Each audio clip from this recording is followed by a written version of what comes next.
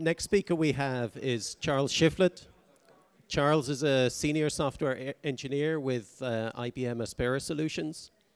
So I loved his description. He describes himself, I'm sure in common with many people here, as having a slight obsession with packet I/O. So I just like the description. So he's going to talk about how Aspera's fast, adaptive, and secure protocol uses standard hardware and DPDK to achieve 80 gigabit per second line rate. Over to you, Charles.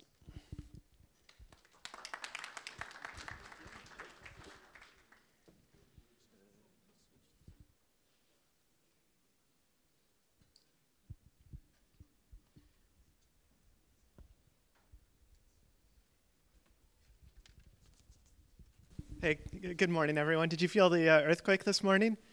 It was pretty exciting. So it's sort of like a welcome to San Francisco for everyone outside of this place.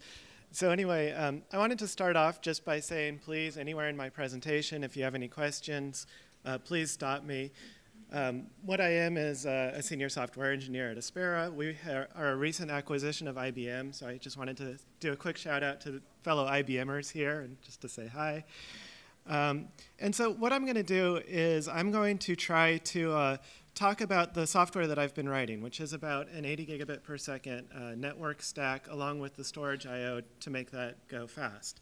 And I'd like to frame that in the context of DPDK, which is this API that sort of allows you to do this high performance I/O, orders of magnitude speed improvement compared to what we were able to do before. So I'll go into why that is and how it helped us overcome what our slowdowns were, so to speak. So I'll go ahead and start with why are we using DPDK. I think you guys probably already know this, but what I think is really cool about it is it's this lightweight API around network and acceleration cards. And it's a vendor-neutral format, so we're starting to see support from like Mellanox, their 100 gigabit cards, which I'm very excited to work with. IBM recently added support for DPDK, so I think they may be the first non-Intel processor that you can use within this framework. And what does that allow you to do? It's this rapid iteration, at least for us, on high-performance transport protocols. So prior to DPDK, if you wanted high performance, it had to be in a kernel. And once you're in a kernel, not only does it take longer to develop that code, but you don't actually want your code to be in the kernel because you're dealing with user land applications.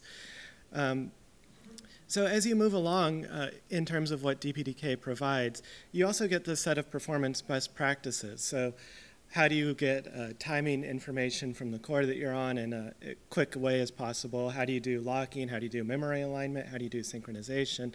And then on top of that is this sort of how do we avoid libc and all that goes along with that, as once you've taken care of memory alignment and synchronization, what's the next thing that slows you down? Well, libc and some of that overhead. It's a NUMA-aware solution. And most importantly, it's a framework for high-performance user-land direct I/O. And that is probably going to be repeated about 3 times in this presentation, because that's really where we get the speed up. And so the goal of the software that I wrote was to have a transfer solution that really brought data closer to the people that were using it. And this is really sort of for us, the next generation. Aspera as a company has been very successful in sort of the media and entertainment industry. So whereas before content used to be sent over things like satellites, we're able to give people that same solution where they send it over regular IP packets.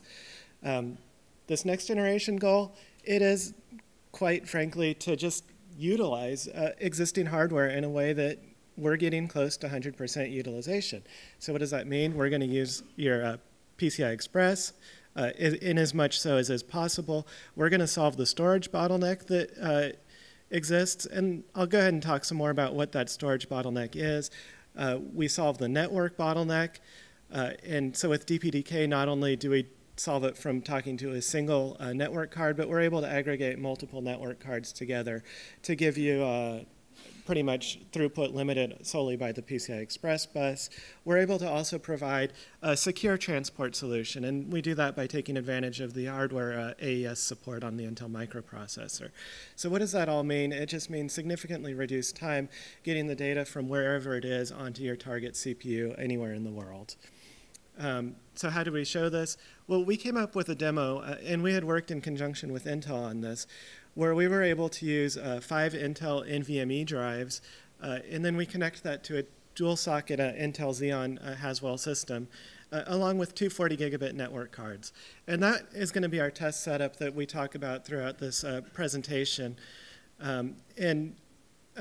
This solution, we demoed it in 3 configurations across the LAN, in a memory-to-memory configuration, and then finally in a WAN environment between New Orleans and Chicago and back.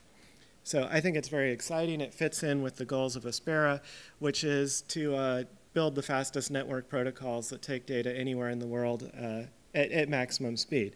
So what does that mean? It really sounds kind of cheesy, but to just give you a little background on what Aspera is, what the problem is we're trying to solve.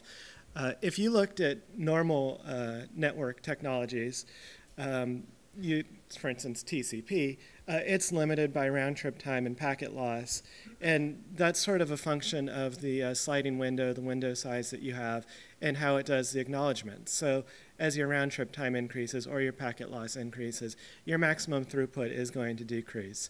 There's a number of solutions to try to get around that bottleneck.